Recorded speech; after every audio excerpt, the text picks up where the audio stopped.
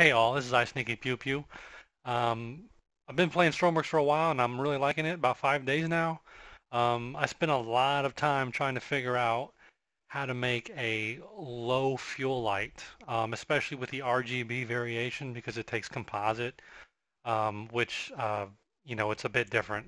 So hopefully today I could potentially save you some time if you're watching this video and we'll go through it. I'll show you how to make a low fuel light. Um, I can also show you how to make that same light blink. And then we can even do stages. So we do a stage so it's, say, solid white when you're 100% down to 50. Once you hit 50%, you get a slow blink, yellow. And then once you get to about 25 or 10%, whatever you want to configure, you get a rapid red blink. So yeah, without further ado, let's get into it. So once you have your um, microcontroller open, just go to new microcontroller. You got a fresh new start here. You're gonna want to add your input, right? I always just label mine. So we'll say low fuel tutorial.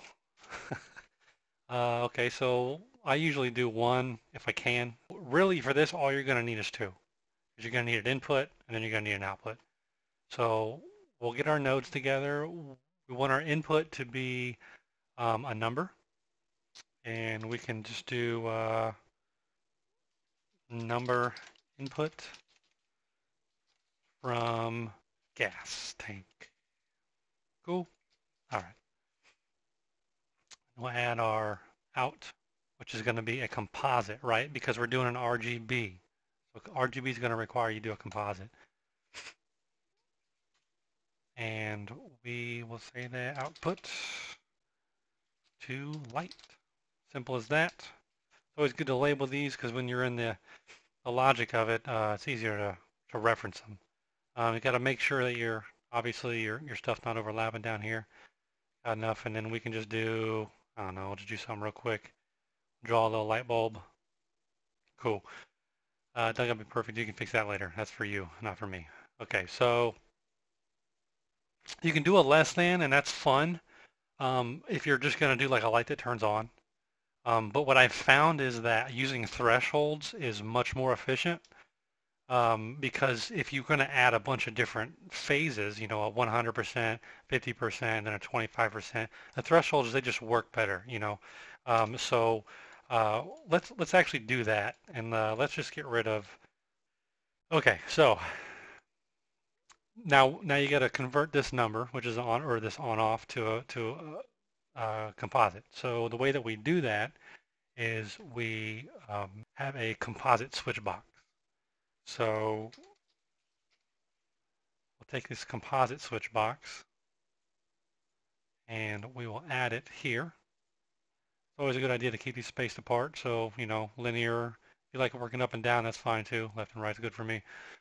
And we're going to turn it on. When the number is in this threshold, it's going to turn the signal on, to turn the light on, right? So, well, what's it going to send, right? So we don't have anything to send. We just have an on-off here. So we have to have a constant number. So if we wanted a constant number for a red light, we just do 1, and we would operate that on channel 1, yeah? How do we select a channel to feed into this composite? Well, we do a write. Oops. A composite write number. And that is going to give you your constant value, and then you're going to take the output. You don't need an input here. It's just going to alter whatever the input you put in, right? So we can make one and feed it right into there. The first signal on. When it's on, this is going to say when it's on, we're going to send it right to, this is an input. Made a boo-boo. There we go. Right to the out signal. Now, red light's going to come on as soon as we hit 90 degrees, or 90. So let's try that out. Okay, red light's going to come on as soon as we hit 90. It's going to send the on signal. It's going to use the number of 1 converted to composite to feed to the composite. Okay? So let's try it out. I like to take the name here and just copy it. So when I go to save it, there we go. So we will save that. Exit out of here. We haven't actually created it. And I'm going to go ahead and pull it. Low fuel. That's our tutorial there. And we will just put that in the old where, really. On the side of this engine, probably a good place for it. We can fit it. All right, so we got it there.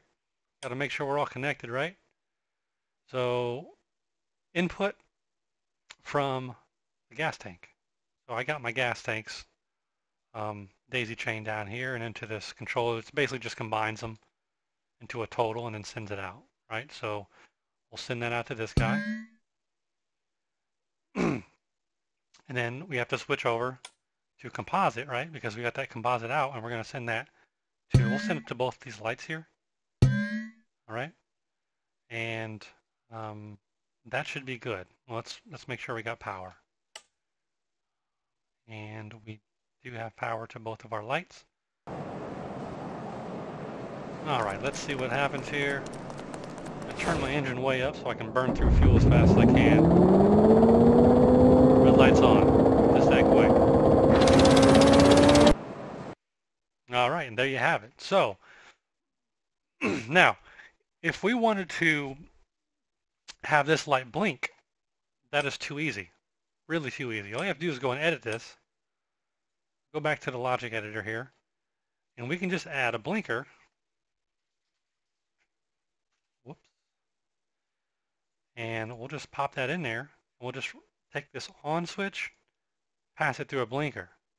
And you can say, I want it to be on, how about a half second? This is a pretty quick blinker here. Half second on, half second off. Looks good. We'll save it. Update it. And we'll run it.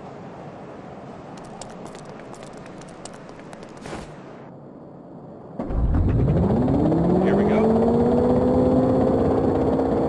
Too easy, right? Too easy. All right, so for the third trick, we're going to take and we're going to make stages, as I talked about before. So we're going to start with a white light. We could even start with a green light. Let's do that. Let's start with a green light. And then once we get to 50%, we're going to go yellow. And then once we get to 25%, half that, we're going to do a really fast strobe, red light. And we'll do the middle one, the yellow light. We'll have a blink on that too, but it'll be a little slower because it's not as dire, right? So now, what you're going to want to do here is you're going to edit this, but it's not too complicated. So try to follow along here. So you're going to take all the same components and you're basically just going to duplicate them besides your input, right? So you have your input number. We'll move it down here just so we get out of the way. And we're going to do columns, right, for each light. So let's just take this with our threshold, okay? And actually we can put our threshold down here. Just makes everything more neat. Copy. We'll paste it in here. And let's get rid of this connection. Paste one more. All right. And so what we'll have to do is we'll have to take the constant number and we're going to have to feed each of these the color that we want. Red, green, and blue, right? So one being solid red, one being solid green, so on and so forth. What we'll do is we'll change the composite right number here to have a channel count of 3. And we're going to do this for all of them. We'll just move these up. Constant number, we'll move them to the side. Give us some more room here. And with the constant number here. So we'll just make 3 channels for all of these, right? And we don't have to, right? Because if you're just going to do red light on one of them, you could really just use the one channel. But just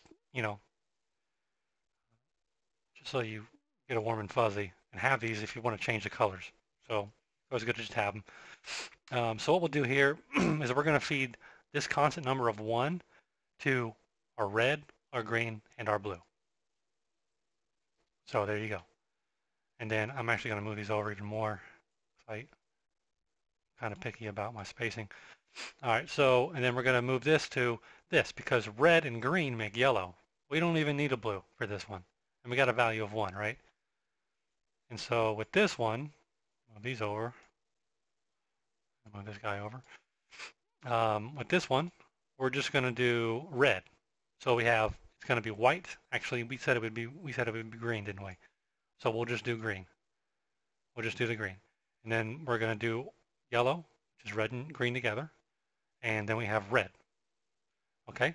So the way that we're going to tie these together, we can get rid of this blinker because this is our first value. This is our second value. And this is our third value. Now, we want to tie the threshold into the switch box. This is going to write, if I hooked this up right now to this, if I was within 0 to 90, this color here, 0 to 90, this color here is going to go out to this. Too easy, right? Same thing with these. This is going to be your out. This is going to be your out. But you can't take 3 of these and put them into the same node because the game just doesn't work like that.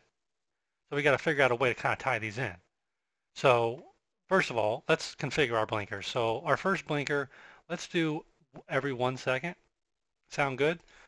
Threshold, we got to change the threshold, right? So we want 50 to 26. And then for this threshold, we'll do 25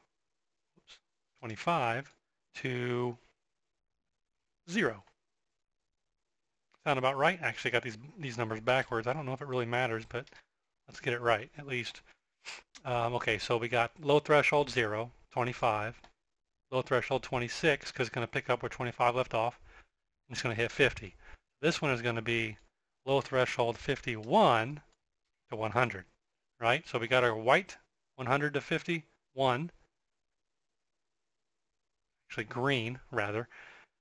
So we have our green here, which is 51 to 100, or 100 to 51 going down.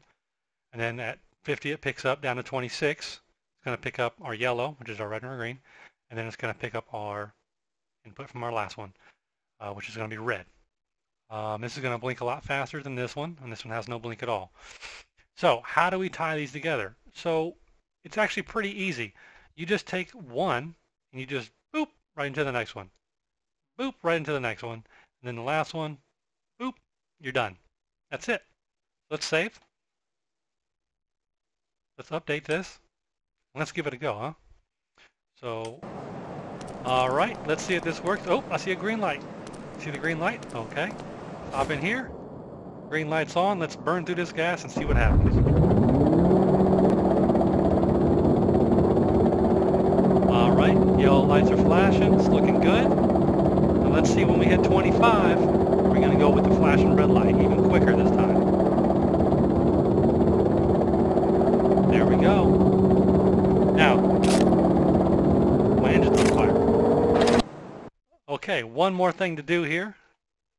We have to figure out how to get an alarm, because what fun is a Mayday like running out of gas without an alarm, right? So let's put an alarm in there. Let's add a speaker. Okay, I've added a speaker down here, as you can see right there. You can configure these with warnings. I've chosen this one. I honestly don't think they have the best selection of sounds. I'm sure that'll update. They'll update that at some point, but this is the best one I can come up with. So yeah, we got that configured. Make sure that it's tied into electricity, which it's not.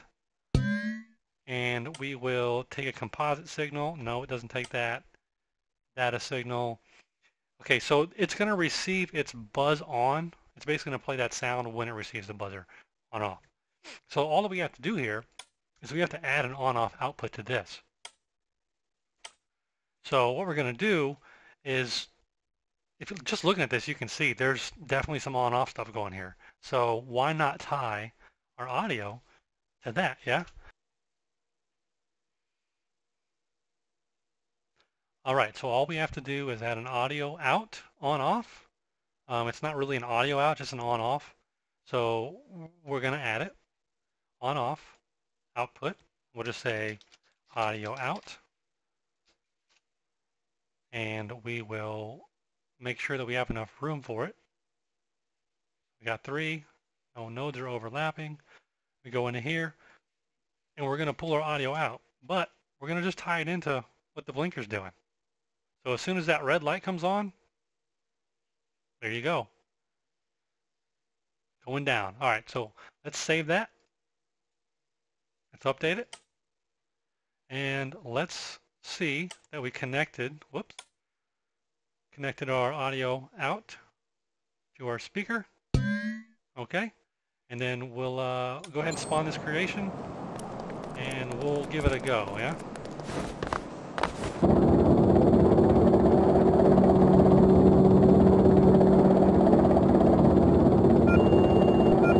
And you can see it blinks with the audio.